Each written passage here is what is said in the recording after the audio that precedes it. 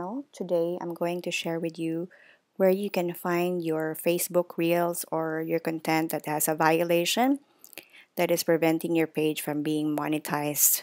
So I'm on the desktop. I prefer it that way because it's easier to navigate, but you can also use your mobile phones. So go to your Chrome, Google Chrome, and type here on the address field Facebook Creator Studio and click the top link. And you can see the Meta Business Suite page on the left side. You can see content, click that one and wait for the page to load, and you should be under the published tab.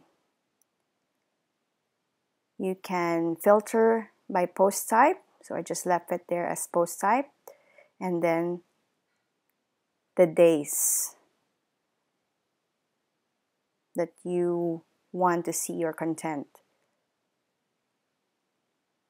Under status, you can see there the red button with a dollar sign. You click that and you will see what's going on. And we'll discuss some more details. Let's just close this. But the main information is here saying monetization on this video has been restricted. This video is unable to be monetized because it may contain music owned by someone else.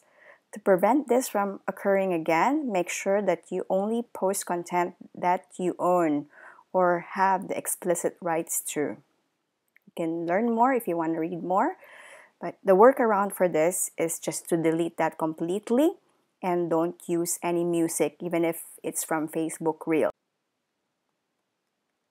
Delete and click on Delete Reel. And it will give you a prompt that says post will be permanently deleted. Just delete that. Do the same with the others. So your post has been deleted. That's a confirmation. Let's do that one more time. Click on this. 3 dots. Delete Reel. It will automatically be deleted in your Facebook account as well. Pill to swallow if you already created tons of contents and just noticed these violations, which I can greatly resonate with. But to be monetized later on, I have to do it and learn from my mistakes. So once you have deleted your contents that has a policy violation issues marked by the red monetization symbol or the red dollar sign under your status, you can go back to the monetization page by clicking on the dollar sign on the left side. And under action required, you will see monetization issues. Click on see details.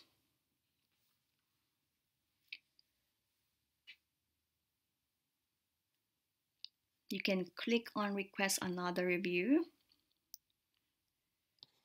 So we have a pop-up here. It says your page has monetization violations that may affect its ability to earn money.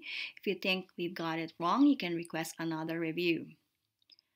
Page violations will be reviewed for the following violations. Video and event violations will not be reviewed, as well as violations not listed above. You can learn more and request another review for videos, events, and other violations in the recent violation sections. So here, I have read and understand Facebook rules for monetization. I'll just give you the link.